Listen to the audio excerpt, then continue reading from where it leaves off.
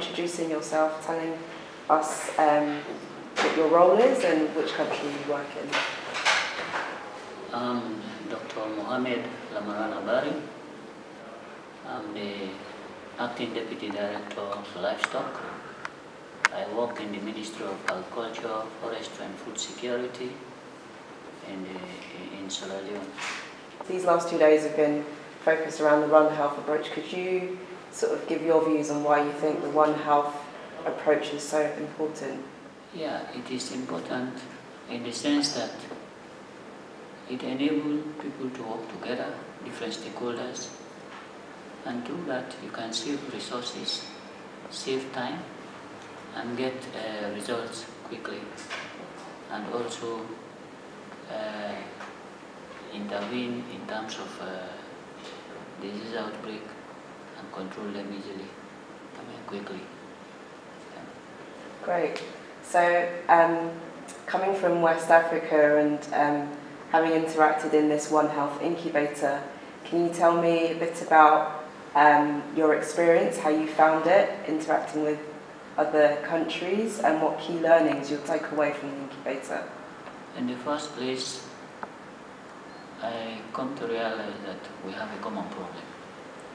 That's very interesting to know. Two, through this experience sharing, I've come to know more about the situations in other countries, which I will take home and see how we can introduce them or implement them. Yeah. So you said that you're going to take some learnings back home. Could you give me an example or two about what specific things you might implement back in Sierra Leone as a result of this incubator?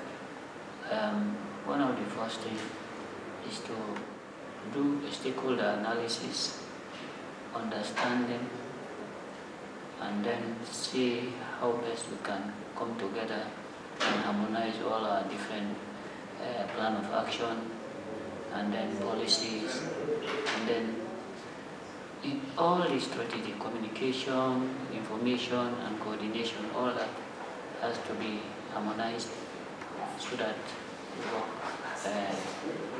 effectively. I understand that you're one of only 3 vets in Sierra Leone, and having such a kind of low human resource in that sector, can you tell me how that impacts on working with human health and how you interact with human health? Well, in the first place, during the outbreak of the avian influenza, we had a technical committee which involved all stakeholders, including the Ministry of Health, specifically the Disease Prevention and Control Unit. So we worked together, and that has served as a base, a catalyst for us to work together. That is why during the pilot phase of the One Health project, we didn't find it hard to work with them, because already we have structures in place from top level to the field. So we just activated the technical committee at the district level, and then we worked closely. So it is in the same principle that we are going to work under this One Health. That you have been involved in different fora discussing about the development of a West African network. Causes is heavily involved in supporting that process.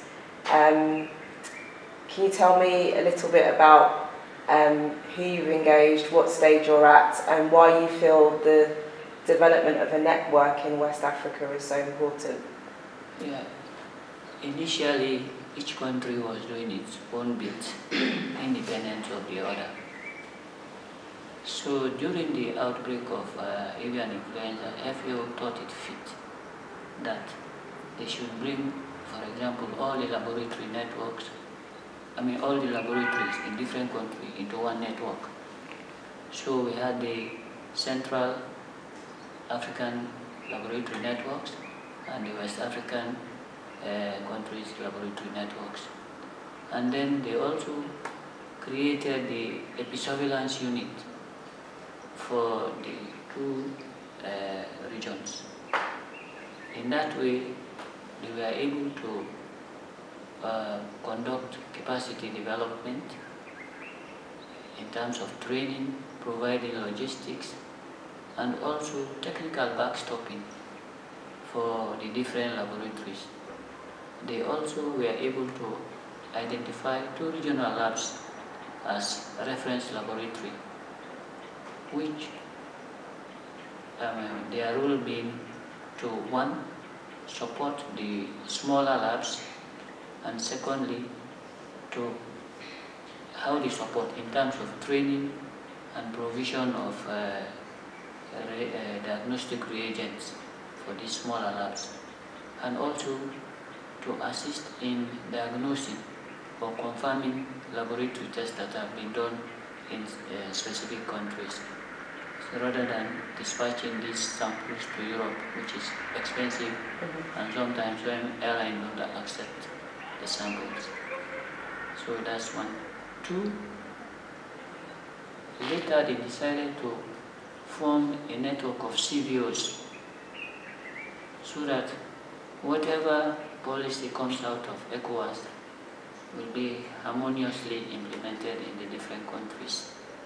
And just last week, the network of animal production officers was also established.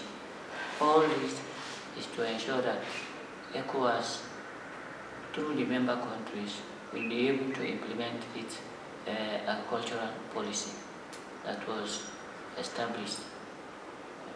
Great. I mean, there's been a lot of media coverage around the development of a vaccine for Ebola. A lot of people see it as a silver bullet. I just wanted to get your views about how useful the Ebola vaccine is, and practically how easy is it to kind of disseminate amongst the population, and how you think it fits into a wider strategy of public health? Well, really, I'm not a Minister of Health person. We are not involved, so I cannot comment on